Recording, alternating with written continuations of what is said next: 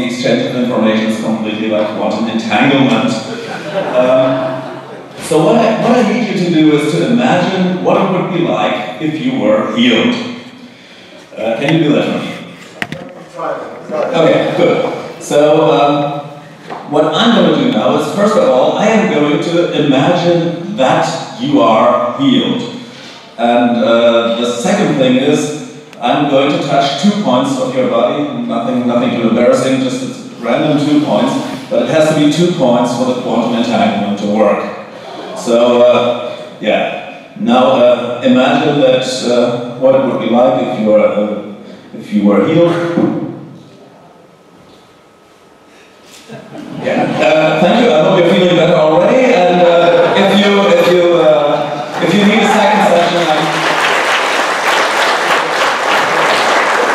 if you need a second session, of course, I'm going to have to charge you for that. The first one is free. So that is quantum physics for you. And quantum physics isn't the only theory that's affected by this. I looked into the theory of relativity, and I found, it took me about 5 minutes to find 3 books that cite the theory of relativity to explain supernatural causes. So, yeah. Of course, if we want to look into this and what about this is woo and why it is woo, I cannot avoid telling you some of the real physics in a nutshell. And to do this, I'm going to skip over the theory of relativity and go straight to quantum mechanics for the very simple reason that I only have 5 minutes for that. And I can use 5 minutes to either explain the theory of relativity or quantum mechanics to you, but not both, that's a bit too much. So, first of all, you've all seen this symbol. The one on the upper left is the March for Science, the International Atomic Energy Organization. There's one from a school book. So this is an atom, right? Well, this is what physics imagined an atom might look like between 1911 and 1927. So this was already outdated by the time the oldest of ones here in the room were born. If we want to get a slightly more realistic impression of what an atom might look like if we could see it, it's something like that on the upper left. So there is the nucleus in the middle, which is way too big in this picture. And then the electrons are around this in kind of a washed out cloud. So we cannot say an electron is moving on this trajectory in this orbit. It's just the electrons are just there, and they are in this place with this probability, and that place with that probability. And this whole thing is called a quantum state. So in this quantum state, nothing's actually moving. There are just probabilities that something is in this or that place.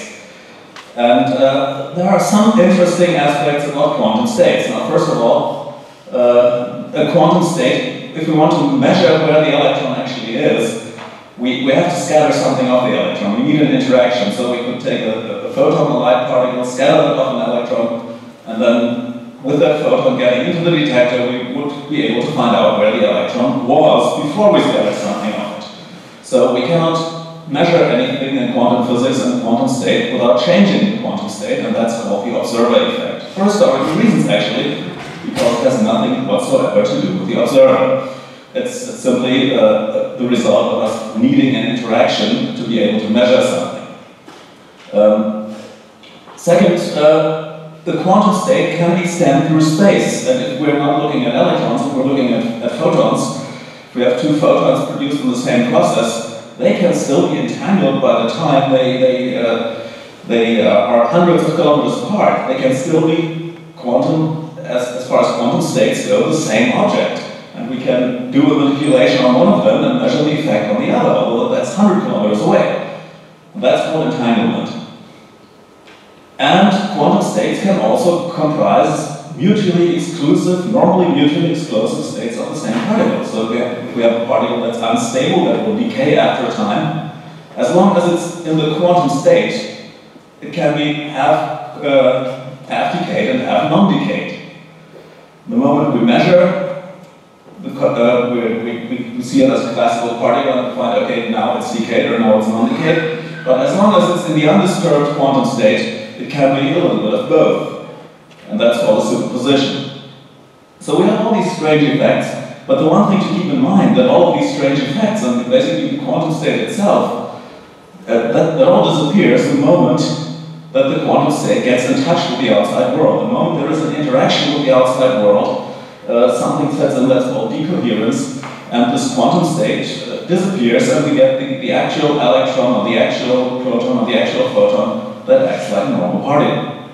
And actually what I've mentioned as the observer effect at the very top is nothing else than decomposition, which is than decoherence, which is at the bottom. So that's basically two names for the same thing. Contact with the outside world changes the quantum state. So what we have is kind of, and this was puzzling the physicists for many, many years, we have these kind of two worlds. We have the quantum state on one hand, that refers to single particles that are isolated from the outside world, where all these strange effects appear, and on the other side we have the classical world of classical particles, or big objects like that one there, and there are no quantum effects there. And as you're going from the one on the left to the one on the right, people thought for a very long time that there were they were looking for explanations for this, and coming up with the idea that the quantum state suddenly collapses into a particle and things like this. And that was gave way to all kinds of speculation, and the speculation has lived on through philosophy and mysticism, and it's still around today. And the fact is that physics has actually moved on, and we know nowadays that this is not two totally separate worlds, but that there is a transition zone in between them. And we've known about this transition zone theoretically for about 40 years. We can experiment with that for about 20 years, and it's still not very well known. So if we go to larger sets of particles, like larger molecules, we can still find some quantum effects, although in principle they behave like classical particles. If we go to an incomplete form of isolation from the outside world, we have magnetic fields working on the quantum state. You'll see some classical and some quantum effects mixing, or in living cells, in the molecules of living cells, particles can be half isolated from the outside world, which is basically quantum biology, which Jim Al-Khalili gave an excellent talk about at the last European Skeptics Conference in London. So this is all relatively well understood now, and not quite as mysterious as it always seemed. But the one thing to keep in mind that everything that happens in our daily lives happens on the very right of this picture. Everything that happens in our daily lives is basically classical physics. And that gets us to some simple rules of how to avoid being quantum fooled and how to avoid being told quantum woo without really knowing what to say about this. The first thing to know about quantum nonsense and to be able to not be fooled by quantum nonsense is to understand how it works. And there's actually a pattern that is recurring every time you, or almost every time you encounter quantum nonsense, for how it is created. First of all, if you want to make your own quantum nonsense, you start out with a well-established and somewhat hard to understand statement from modern physics. Like something that everybody's heard, E equals mc squared, everybody has heard it. Not everybody understands it, very few people know where it actually comes from. But yeah, it's there and people generally accept it. And physicists will say, okay, this is fine, this is okay, this is acceptable. And what you do next is you start to take the scientific terms out of there, in this case mass and equivalent, and replace them with kind of their everyday meaning of the same word. So you end up with something like, therefore, matter is simply energy. And at this point, a physicist, a well-meaning physicist, is going to say, well, I know what you're trying to say, but you really shouldn't say it that way. But if you have an audience that's accepted this still as physics, then you can just move on and freely associate any kind of arbitrary bullshit that you want, and move on to that is the energy of our minds. And this is actually an example that I found in exactly this way in the book on hypnosis. So the question is, why do people believe that? Why do we accept that? And the reason, of course, is that relativity and quantum mechanics are well accepted concepts, although they are contrary to our intuition and everyday experience. And therefore, it's relatively easy to conclude that, yeah, I mean, we have to accept ideas that are contrary to our intuition and experience, because physics does it all the time. Well, the point is that they are contrary to our everyday experience because they are about things that are not part of our everyday experience. And if we're talking about our body and our health that are part of our everyday experience, the same things don't necessarily apply. So what would have to be the case for quantum physics and relativity to be relevant to the way we lead our lives and to the way we treat our bodies? Well, quantum physics might be relevant for your body if your body consists only of a few atoms, or if your body temperature is below minus 270 degrees Celsius. If that's the case, I'd be very surprised if you were sitting here. If that's not the case, then the result of quantum physics is going to be perfectly identical to the results of classical physics or chemistry. What about the theory of relativity? Now, the theory of relativity might be relevant to your body if you regularly move faster than about 1 million kilometers per hour, if you are heavier than at least a mid-sized comet, or if your mind works in intervals that you make decisions in intervals of about nanoseconds or so. If that is not the case, then the result of the theory of relativity is going to be perfectly identical to classical physics. So these are some kind of rules of thumb to decide whether, of course, if we have instruments that make measurements at that rate, yes, fine. Like GPS, for example, works by measuring very short time spans, then you have to take the theory of relativity into account. That's the thing. So, but that's kind of a rule of thumb of what you have to look at. There are also some red flags to look out for that are usually, when they come up in a conversation or in a text, that are usually followed by nonsense.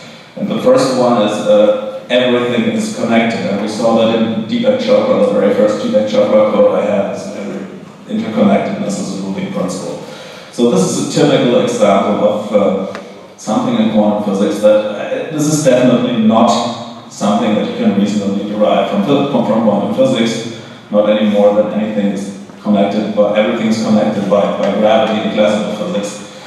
But still, it's there, and it's a typical sign that whatever comes after that is probably nonsense. The next thing is the observer determines the outcome, which is just a misunderstanding of the observer effect that I mentioned. The observation causes something to change, but the observer does not determine what is going to be the outcome. And we're going to have an example of that in just a moment.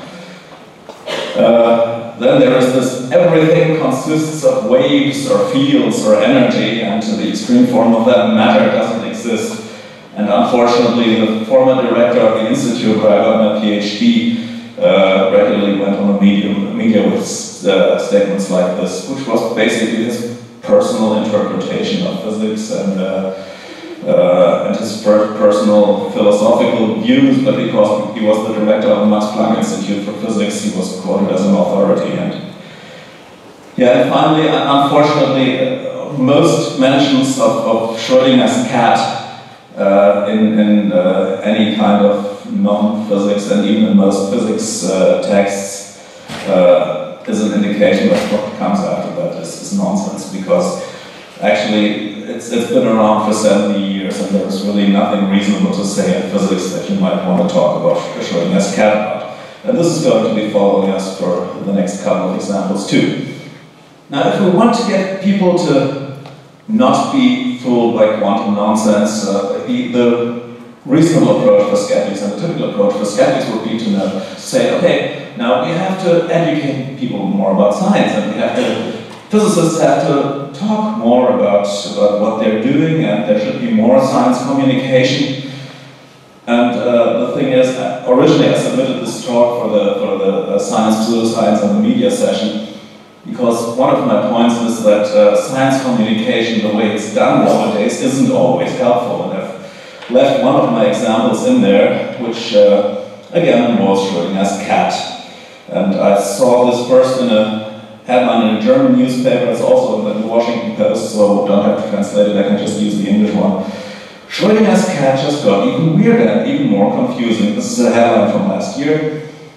And yeah, I was wondering what's going on here. What is, again, it's been around, Schrödinger's cat has been around for 70 years and it hasn't become any more, doesn't tell us any more reasonable things than it did at the time.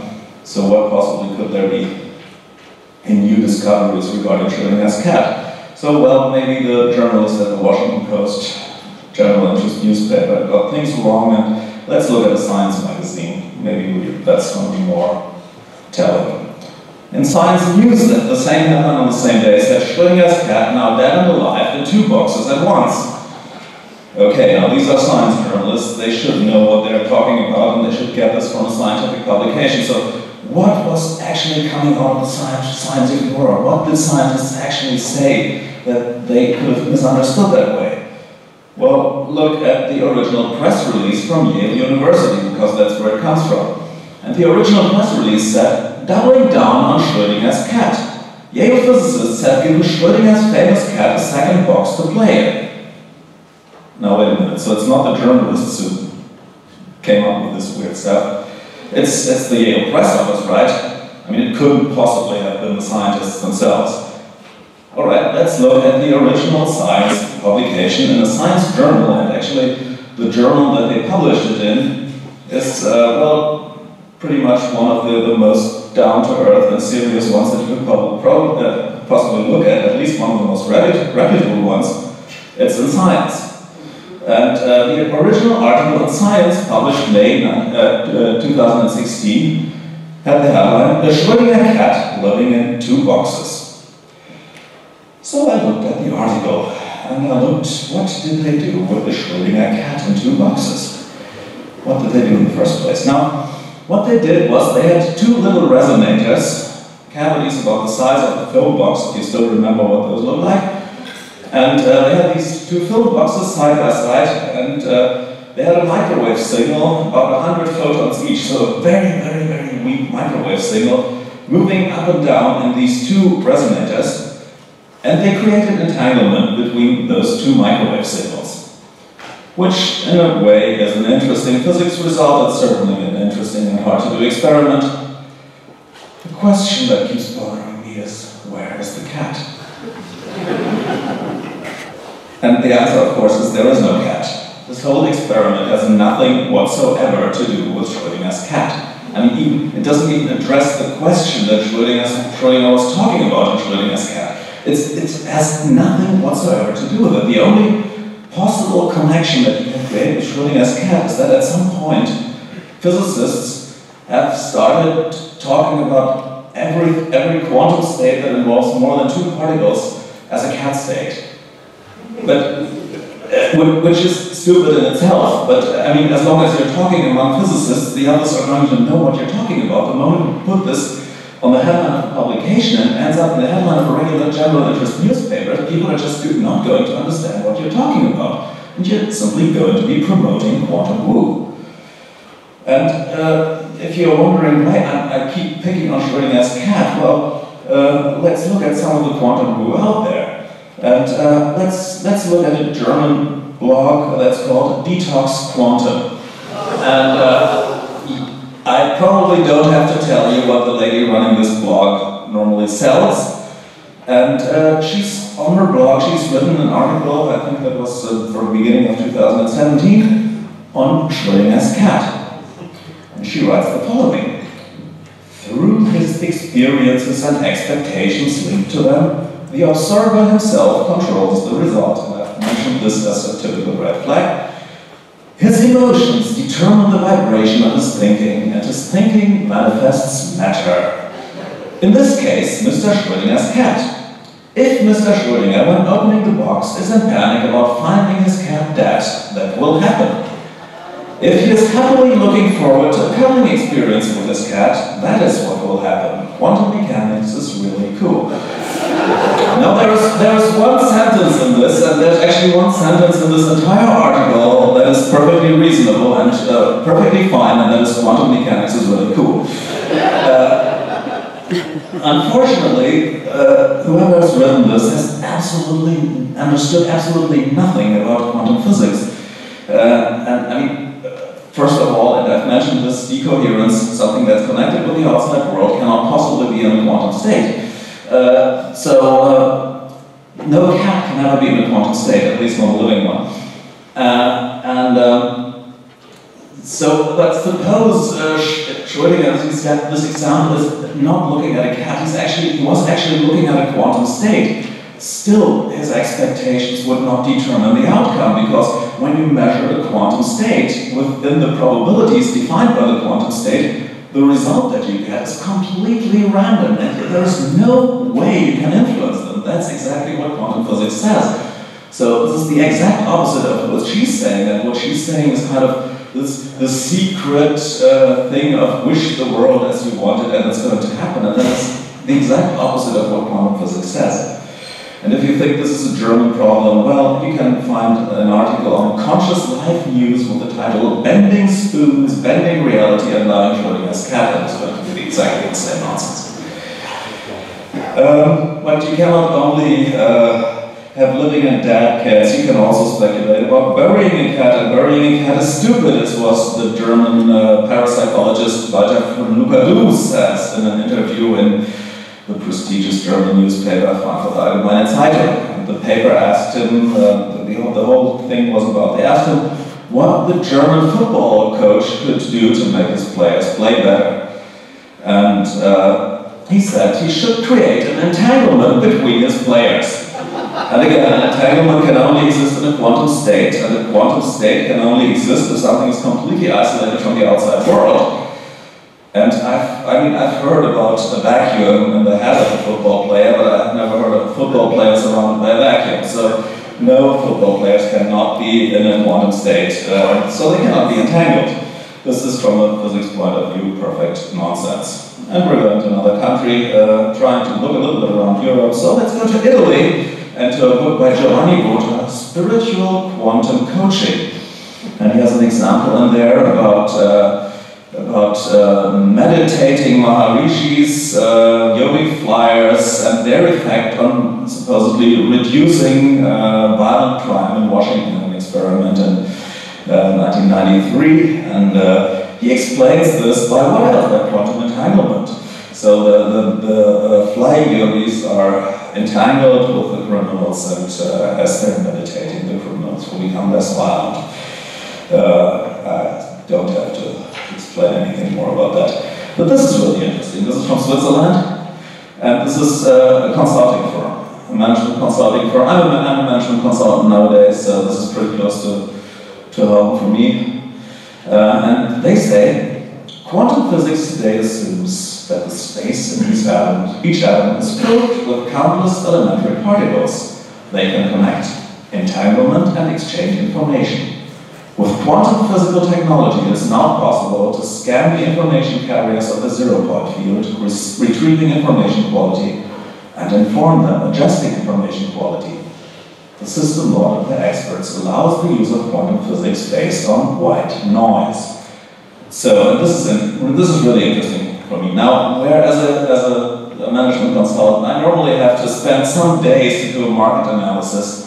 They just need a couple of minutes to read the results from the white noise, and when they've come to a conclusion, they'll just derive the information that they want to put into the company and put that back into the white noise, and then they're done, and they can write a bill. And if you're wondering what kind of companies will pay those bills, well, they have it on their webpage.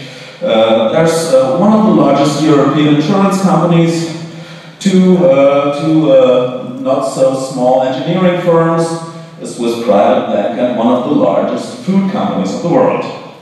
And this is not just in Switzerland, and this is not just one company. In the German-speaking areas alone, I have found, these are these antennas that they use to read the information out of the white noise. And there are two companies producing these devices, and there are actually dozens of consulting firms offering this kind of service. And there's, I said close to home, there is one actually a 5-minute walk from where I live.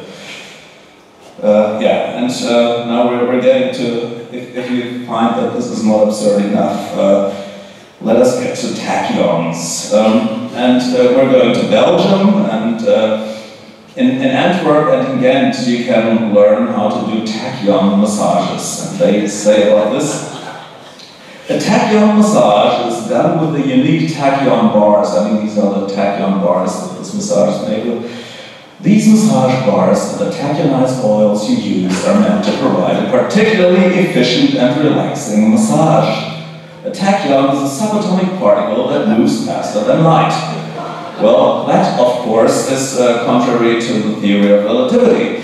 So, discovering a particle that moves faster than the speed of light is actually would have been a really, really interesting result in physics. And experimental physicists have been looking for that for about a century.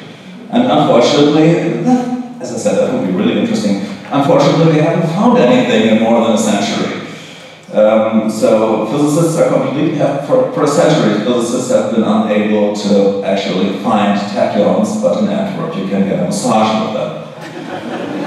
And if after that massage you feel really relaxed and you come home and you feel in the mood for something more, don't worry, you can get the tachyon products for that too. So how about passion dew tachyon lubricant, also with particles moving faster than the speed of light, for the ultimate quickie. So if for some reason you find you cannot manage, how about the tachyon sex tonic for men? And finally, we're getting to my absolute favorite product. Don't worry, I don't have it at home, but I find it absolutely fascinating. The tachyon glass plug, which you can insert into your root chakra. And frankly, at this point, there is nothing left I have to say. Thank you.